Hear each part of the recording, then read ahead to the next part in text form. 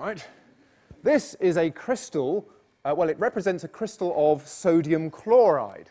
And we have the green chloride ions here, the silver sodium ions here, and they're held together in this regular lattice, in this solid structure here. This is sodium chloride. This sodium chloride is also known as salt. Very good. Salt dissolves in water. And here I have a small crystal of salt. How does salt dissolve in water? Well, the water molecules can stick to the ions that we have in the solid.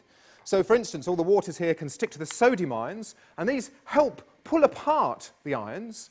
And what we eventually have are separated ions, but they are surrounded by the waters. So we end up with the waters separating the ions and sticking to the ions and pulling them apart. Okay?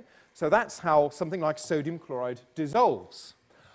Other things, though, don't dissolve in water. For instance, sand. That doesn't dissolve in water, which is just as well, because if they did, of course, every time the ocean came in, the sea came in, all the beaches would wash away.